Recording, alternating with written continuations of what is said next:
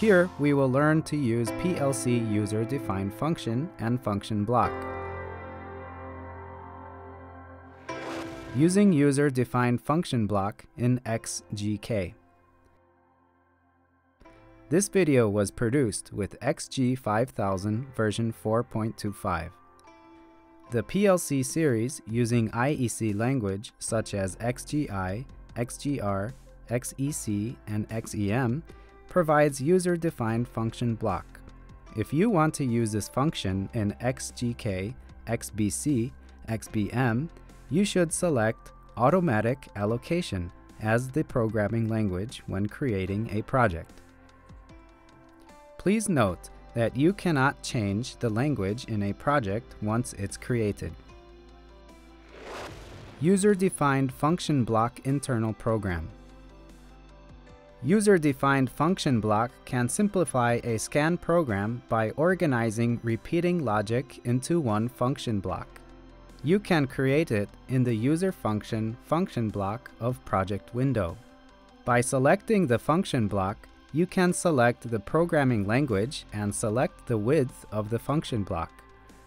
Let's create a logic that can create a function block called test and perform arithmetic operations. Each function block receives input variables a and b, then performs addition, subtraction, multiplication, and division. The ADD function will add two variables. The SUB function subtracts. The MUL function multiplies. And the DIV function divides the two variables.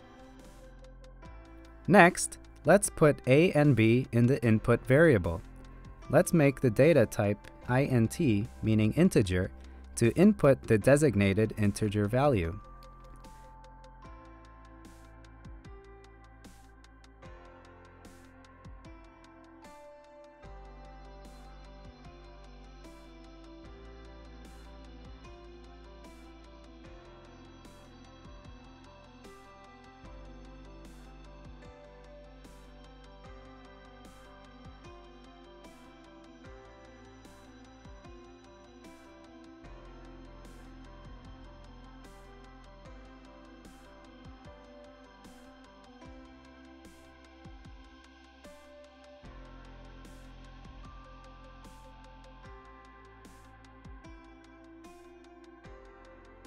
Since the result value of each function is a designated integer value, I will use integer.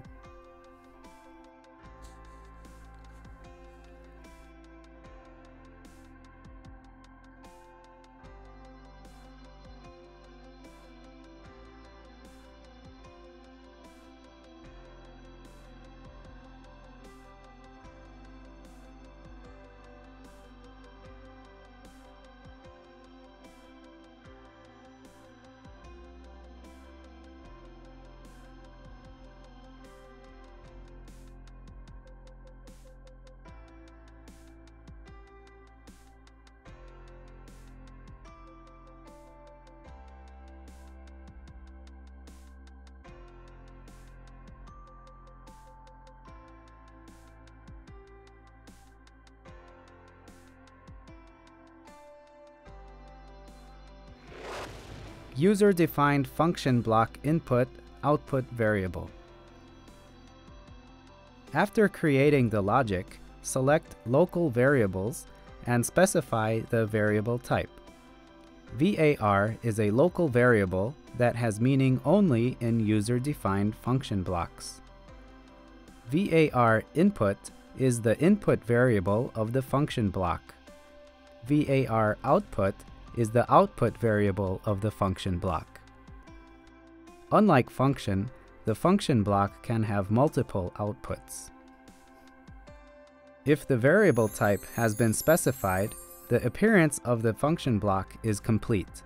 Please note that the order of input and output is determined in the order registered in the local variables window.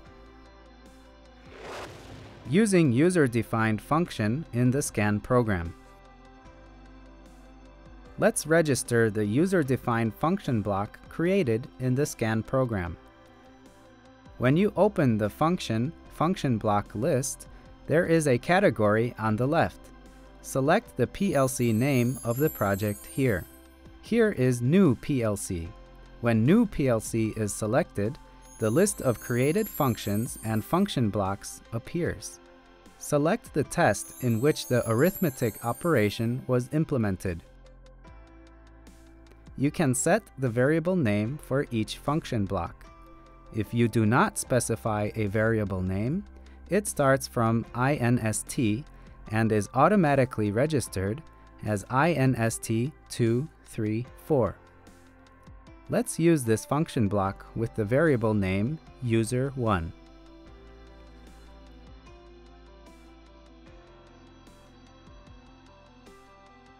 Now, check the output by inputting the value to the input-output part in the registered function block. Let's register the variable and put the actual value. A variable type that corresponds to the output from a local variable within the user-defined function block, because it is set to integer, there can be integer, only a variable or a constant value of the type register. Let's check the execution result of the function block by inputting the value of the input variable.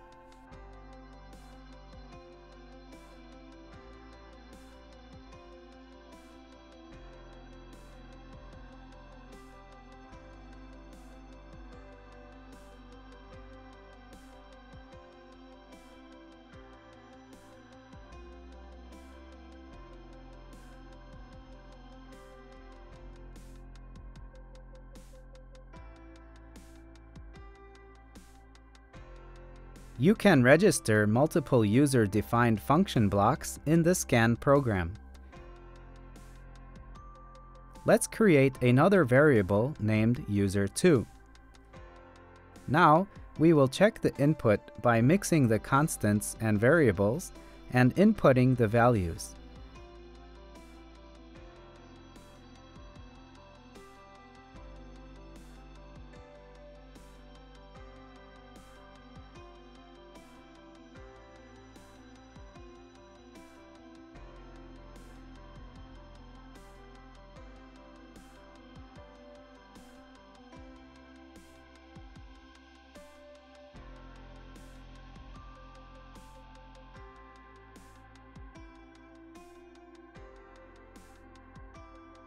By executing the logic in the user-defined function according to the value entered in the input variable, it is confirmed that the output variable value is changed.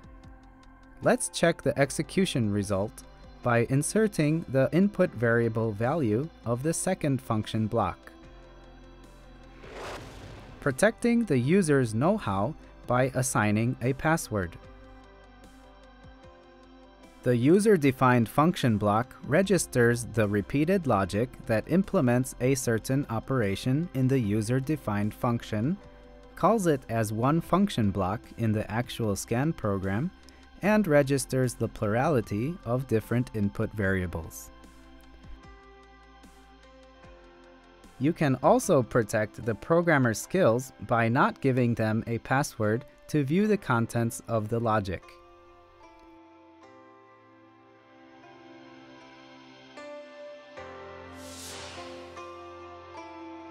Now, you know how to use the user-defined function blocks. Thank you.